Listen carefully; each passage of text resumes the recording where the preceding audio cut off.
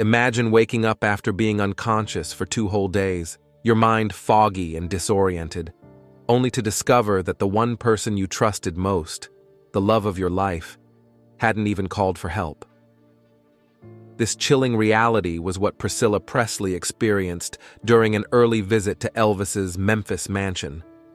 It's a story that pulls back the curtain on the glitz and glamour, revealing the fragility and flaws beneath the surface of the Presley fairy tale. Elvis and Priscilla's relationship was far from ordinary.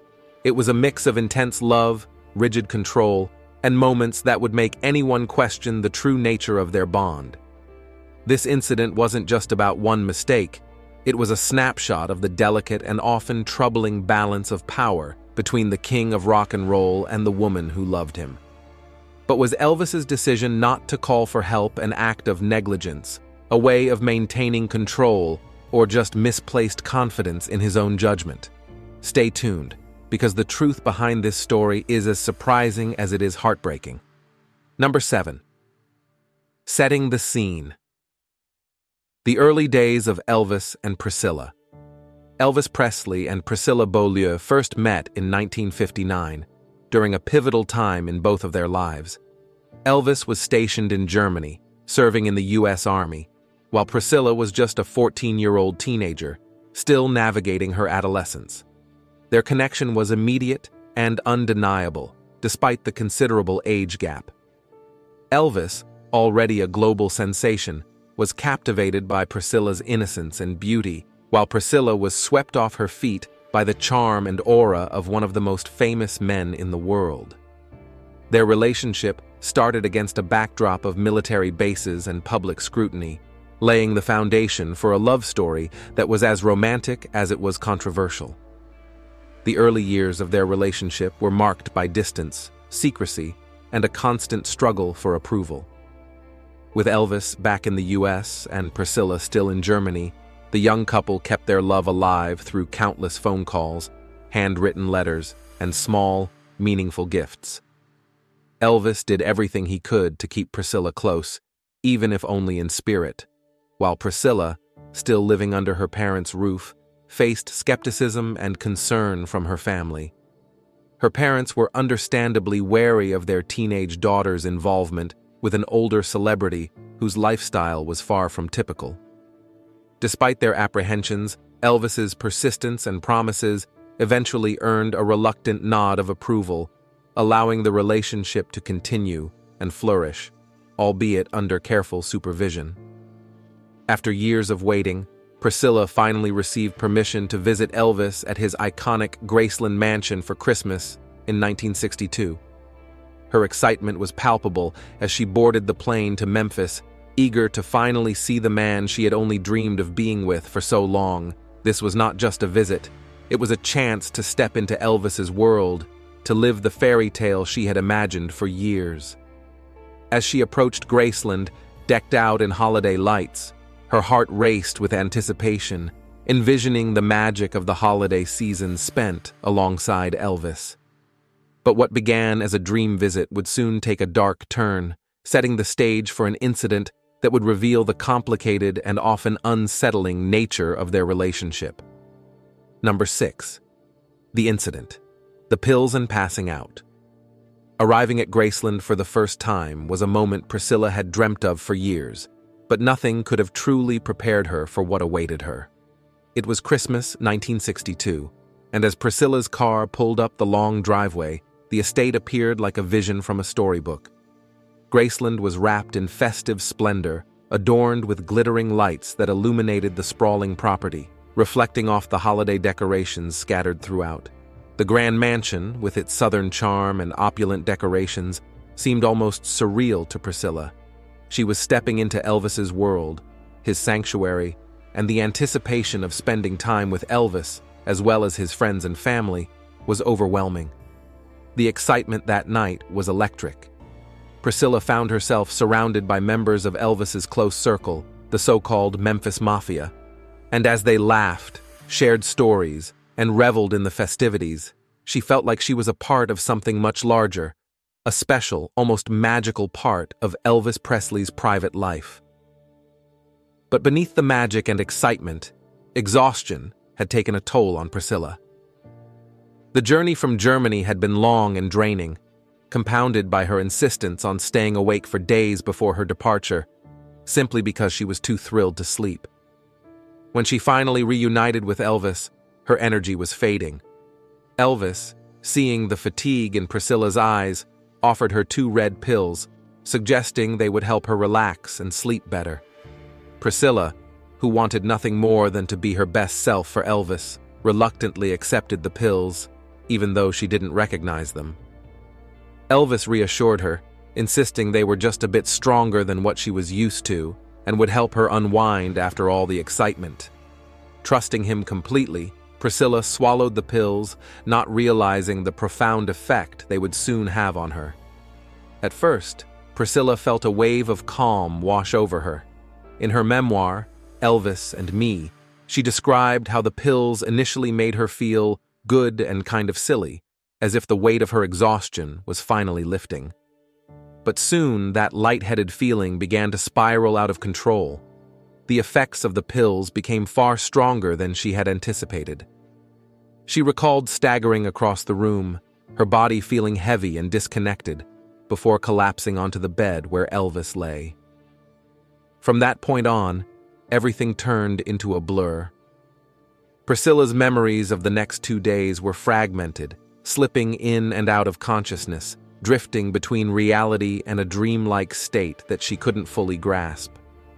She remembered brief, confusing moments, the room spinning, voices speaking to her, but nothing made sense.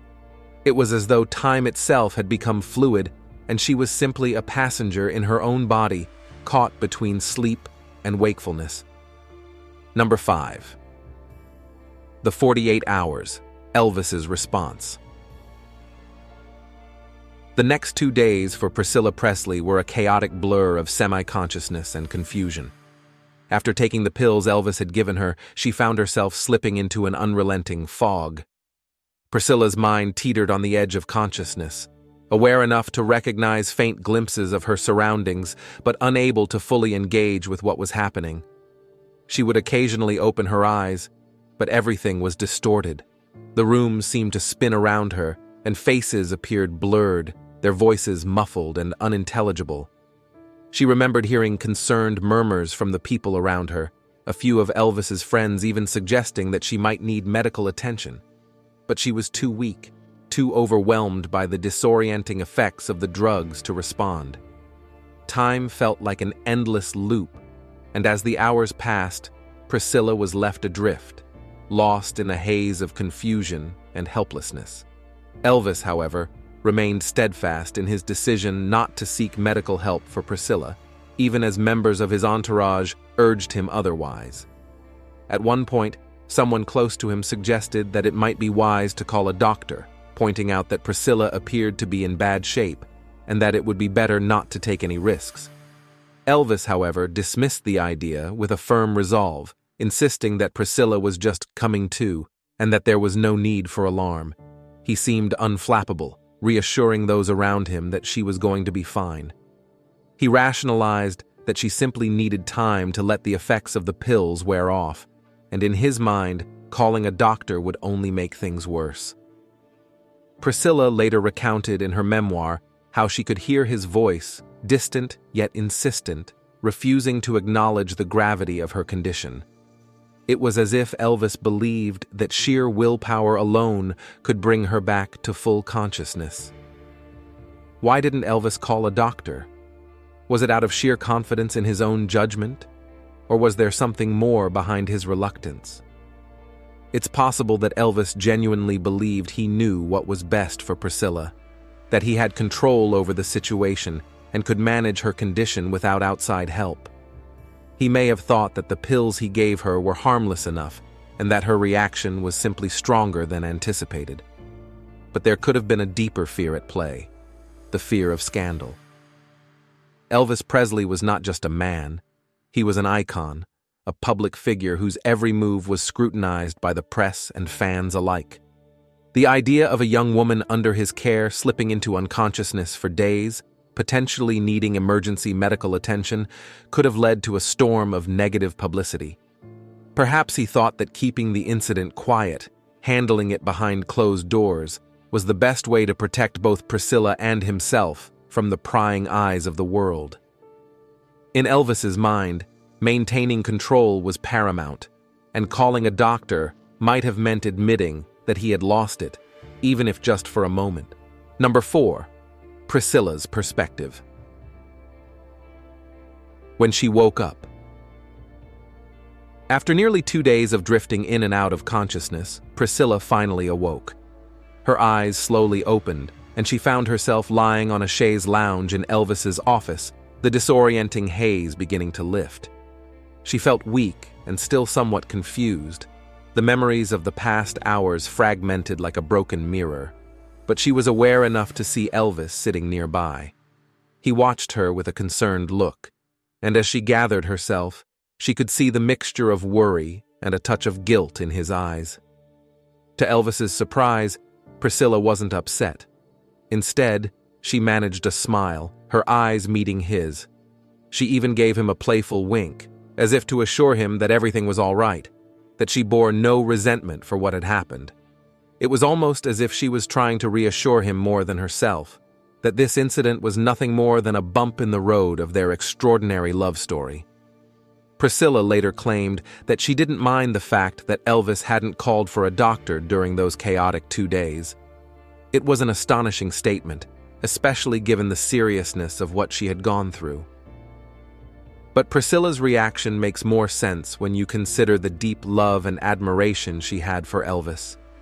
She was young, just 17 at the time, and completely swept away by the glamorous world that Elvis had brought her into. She idolized him, and in her eyes, he could do no wrong. Elvis was larger than life, a man she trusted implicitly, and she saw his actions through the lens of that unwavering devotion. Whether it was a result of not fully grasping the gravity of the situation or simply being too enamored to see the red flags, Priscilla was willing to overlook what others might have considered dangerous negligence. She saw Elvis as her protector, and the idea that he could have made a poor judgment call simply didn't fit into her romanticized image of their relationship. In an attempt to make up for what had happened, Elvis did what he knew best. He turned to grand gestures. On Christmas Eve, he surprised Priscilla with a brand new puppy, a small, innocent creature meant to symbolize joy and new beginnings. The gesture was typical of Elvis, who often sought to balance his faults with elaborate gifts, as if material offerings could heal any emotional wounds. The puppy was a token of his affection, a way to distract from the fear and confusion she had experienced just days earlier. And it worked. To Priscilla, the puppy was a reminder of Elvis's love and a reassurance that everything was all right again. It added a complex layer to their relationship, one where mistakes could be glossed over with charm and lavish presence, where the emotional roller coaster was somehow always justified by the depth of their love. It was this blend of recklessness, romance, and grandeur that made their relationship both intoxicating and perilous. Number 3. A deeper look: Elvis and Priscilla's relationship dynamics. The relationship between Elvis and Priscilla was marked by an undeniable power imbalance that shaped every aspect of their lives together. Elvis was not only older and more experienced, but he was also a global superstar whose presence and influence were overpowering. From the very beginning, he held the reins of their relationship, and his control over Priscilla extended beyond the superficial. He dictated where she went, who she saw, and how she presented herself to the world. The incident with the pills was just one example of how Elvis exerted his dominance. He believed he knew what was best for Priscilla, even if it meant taking decisions out of her hands. It wasn't just about caring for her. It was about controlling her every move, molding her into the partner he envisioned. Priscilla was expected to fit seamlessly into the life he had constructed, her individuality often pushed aside in favor of Elvis's desires and expectations. For Priscilla, this power dynamic was both exhilarating and deeply troubling. On one hand, she was in love with Elvis Presley, the king of rock and roll, a man whose charm and charisma captivated not just her, but millions around the world. Being by his side was like living a fantasy, a whirlwind of luxury, fame, and romance. But beneath the glamour, Priscilla struggled with the realities of being in a relationship where she had little control over her own life. She had to adhere to Elvis's rules, whether it was about her appearance, her behavior, or even the people she could associate with. The love she felt for Elvis was genuine, but it came at a cost. She had to navigate the challenges of loving someone who demanded complete submission, and it left her feeling isolated, longing for a sense of agency that she rarely experienced. Her internal conflict was a constant battle, balancing the allure of being loved by Elvis with the sacrifices she had to make to stay in his world. Priscilla's memoir, Elvis and Me, offers a candid look into how she navigated these complexities and why she chose to stay with Elvis despite the challenges. She wrote about moments where she justified his controlling behavior, framing it as an expression of his deep love and protectiveness. In her eyes, Elvis wasn't trying to dominate her. He was simply caring for her in the only way he knew how. Priscilla often convinced herself that Elvis's actions were for her benefit, even when they left her feeling trapped. She recounts how he dictated her fashion choices, telling her what to wear and how to style her hair, and how she willingly complied, seeing it as a way to please him. Priscilla was deeply in love, and her devotion to Elvis made her overlook behaviors that others might have found stifling or even abusive. She believed that by conforming to his expectations, she was solidifying their bond, making herself indispensable in his life. Her memoir sheds light on the sacrifices she made to maintain their relationship, highlighting the emotional complexity of loving someone as magnetic yet controlling as Elvis Presley. Number 2. The public versus. Private Elvis Presley was a master of contradictions, a man whose public persona often stood in stark contrast to his private behavior. To the world, Elvis was the king of rock and roll, a larger-than-life figure exuding charm, generosity, and an unmistakable sense of care for his fans and those around him. He gave electrifying performances, captivated audiences with his magnetic stage presence, and often went out of his way to show appreciation for those who adored him. He was the epitome of charisma, embodying a level of warmth that made his fans feel connected to him on a deeply personal level. But behind closed doors, Elvis was a different person. He could be impulsive, careless, and even reckless with the people closest to him. The incident with Priscilla was a clear example of this contradiction. While he cared for her, his decision not to call a doctor when she was unconscious for 2 days revealed a disturbing side of his character, one that was willing to take dangerous risks with the well-being of those he loved most. This disparity between the public Elvis and the private Elvis painted a picture of a man who was deeply complex, sometimes tender and attentive, yet also capable of shocking neglect. Elvis's struggle to balance his immense fame with his personal relationships added another layer to his complexities. As one of the most famous people in the world, he was constantly under pressure to perform, to be the legend that people expected him to be. The demands of fame weighed heavily on him, and maintaining that image often took precedence over everything else. This need to keep up appearances affected his relationships, including his relationship with Priscilla. In moments where he should have prioritized her health and safety, like when she was unconscious for 2 days, he instead acted in a way that seemed designed to keep things under wraps, perhaps fearful of the public knowing that he had lost control of a situation. The pressures of being Elvis Presley meant that his personal life was always at risk of being overshadowed by his public persona. This incident with Priscilla was just one instance of the many struggles that took place behind the scenes, struggles that highlighted the price of fame, where the expectation to always be the king came at the cost of genuine, healthy connections with those who loved him. Number 1. Reflections on Elvis's actions. Elvis's decision not to call a doctor when Priscilla was unconscious for 2 days raises significant questions about his motivations and understanding of responsibility. Was his refusal to seek medical help an act of negligence, or did it stem from a misguided trust in his own judgment that everything would be all right? Elvis was known for his commanding presence and an unwavering belief in his ability to control any situation, and this incident might have simply been another instance of that overconfidence. He may have truly believed that Priscilla would be fine without outside help, relying on his instincts rather than recognizing the severity of the situation. On the other hand, it could also point to a more troubling side of his character, a side that was willing to dismiss genuine concerns and take unnecessary risks with the well-being of someone he loved.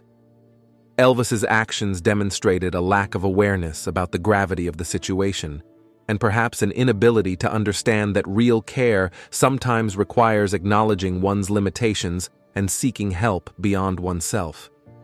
It revealed a flaw in his perception of what it meant to be responsible, blurring the line between confidence and carelessness. This story offers important lessons about relationships, particularly the balance between care, trust, and the danger of assuming control without understanding the risks. Elvis's actions serve as a reminder that love isn't just about grand gestures or maintaining control. It's about understanding when to step back and seek help, especially when the well-being of a loved one is at stake. True care involves recognizing when a situation is beyond one's capacity and acting in the best interest of the other person, even if that means admitting vulnerability. Priscilla's experience highlights how misguided trust and a desire for control can lead to potentially dangerous outcomes, showing that genuine love requires not only emotional connection, but also the humility to admit when you're out of your depth. It's a powerful reminder of the importance of balancing trust with responsibility, and of understanding that sometimes the most caring thing you can do is to let go of control and ask for help. In this story, we explored a pivotal and unsettling moment in the relationship between Elvis Presley and Priscilla, an incident that spoke volumes about the complex dynamics between them. Priscilla, exhausted and overwhelmed, passed out after taking pills given by Elvis, leading to a disorienting 2 days where she drifted in and out of consciousness. During this time, despite the concern of those around them, Elvis refused to call a doctor, confident that she would be fine. His decision revealed a side of Elvis that was both self-assured and dangerously reckless when it came to those he loved. And yet, when Priscilla awoke, she responded with a smile and a playful wink, not showing any anger or frustration at the situation. This reaction highlighted her deep devotion to Elvis, even when his actions put her well-being at risk. Elvis Presley was indeed a man of many contradictions, and this incident offers a glimpse into the complicated, often troubling dynamics that characterized his most intimate relationships. If you enjoyed this exploration of Elvis and Priscilla's story, please like, comment, and subscribe. We'd love to hear your thoughts. Do you believe Elvis truly cared for Priscilla, or was his judgment clouded by his need for control? Let us know in the comments below.